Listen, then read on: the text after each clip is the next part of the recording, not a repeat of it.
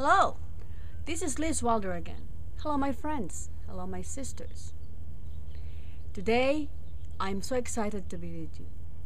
I hope that you have learned a lot from the previous videos I have sent you. At the end of this video, you will have a free gift, but we will discuss that later. Now, we will continue or we'll focus on principle number 4 and 5 that I used. It's the principle of persistence and endurance. Now, it's very important. Persistence is written in my back, written in my forehead. I use persistence and endurance a lot to accomplish what I have done. And that's why I'm here in front of you right now, because I use persistence. What is persistence?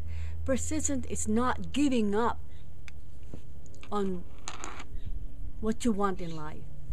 Persistence is not letting yourself down if you fail. Persistence and endurance go hand in hand. Which one comes first? It doesn't matter. You have to have both. You have to be able to endure and use persistence to solve the problem. Persistence is getting up every morning to go to your work, even though you feel so low. And then by the end of the day, you've done it. Persistence is updating your resume and sending it out to possible employers. And who knows? Then you'll get hired. That's persistence. Persistence is not staying low if you fail and if you fall. Because if you fall, the only way is to get up and find a better way to solve your problem. Persistence is being patient. Being patient and endure the wait that you have to go through. Persistence is not giving up on something that you didn't get. Persistence is not giving up on your children. Persistence is not being lazy. You may say the opposite of being lazy is hard work. Yes, but if you have persistence, your hard work will give you a good result.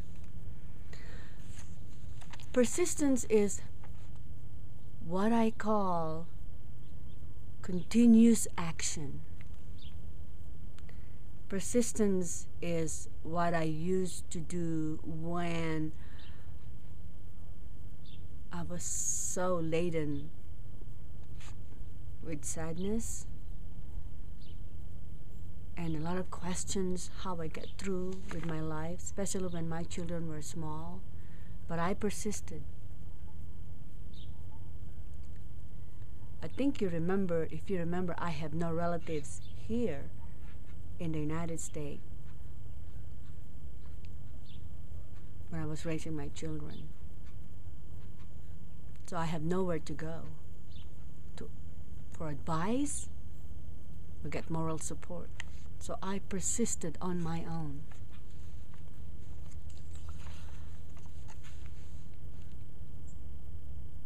I would like to challenge you, really, because I've been challenged by my life, by myself. I challenge myself all the time. That's why I'm here.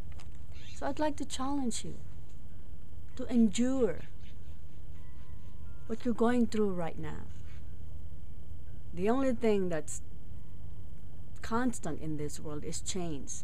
Things will change for the better if you endure and you'll be persistent in your life, in the goals that you set for yourself. It will change.